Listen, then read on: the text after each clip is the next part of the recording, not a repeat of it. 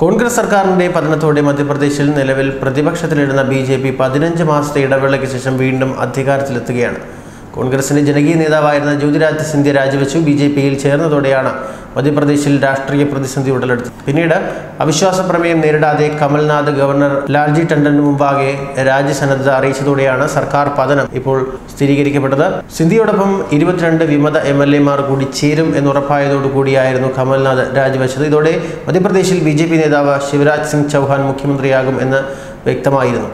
ഇന്ന് രാത്രി 7 മണിക്ക് സത്യപ്രതിജ്ഞ ചെയ്യുമെന്നാണ് അടുത്ത വൃത്തങ്ങൾ നൽകുന്ന സൂചന. വൈകിട്ട് നടക്കുന്ന ബിജെപിയുടെ നിയമസഭാ കക്ഷി യോഗത്തിൽ മുഖ്യമന്ത്രിയെ തിരഞ്ഞെടുക്കും എന്നാണ് അറിയിച്ചിരിക്കുന്നതെങ്കിലും ചൗഹാൻ അല്ലാതെ മറ്റാർക്കും സാധ്യതയില്ല എന്നാണ് അറിയാൻ കഴിയുന്നത്. എന്നാൽ നിലവിൽ ദേശീയ രാഷ്ട്രീയത്തിൽ തുടരാനാണ് ചൗഹാന്റെ ലക്ഷ്യമെന്നും അടുത്ത അനുയായികൾ പറയുന്നുണ്ട്. അമിത്ഷായുടെ അടുപ്പക്കാരനും ബിജെപി ചീഫ് വിപ്പുമായ നിരോത്തം മിശ്ര, കേന്ദ്രമന്ത്രി നരേന്ദ്ര സിംഗ് തോമർ എന്നിവരുടെ പേരുകളും നേരത്തെ ഉയർന്നു കേട്ടിരുന്നു.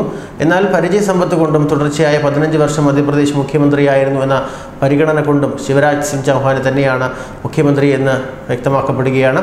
1.5 വർഷത്തെ ഇടവേളയ്ക്ക് ശേഷമാണ് വീണ്ടും ബിജെപി മധ്യപ്രദേശിൽ അധികാരത്തിലെത്തുന്നത്. കഴിഞ്ഞ വ്യാഴാഴ്ചയാണ് കോൺഗ്രസ് നേതാവ് കമൽനാഥ് മുഖ്യമന്ത്രി സ്ഥാനം രാജിവെച്ചത്. 24 മണിക്കൂറിനുള്ളിൽ വിശ്വാസ വോട്ട് നേടണമെന്ന സുപ്രീം കോടതി ഉത്തരവിന് പിന്നാലെ രാജി നാടകീയമായിരുന്നു.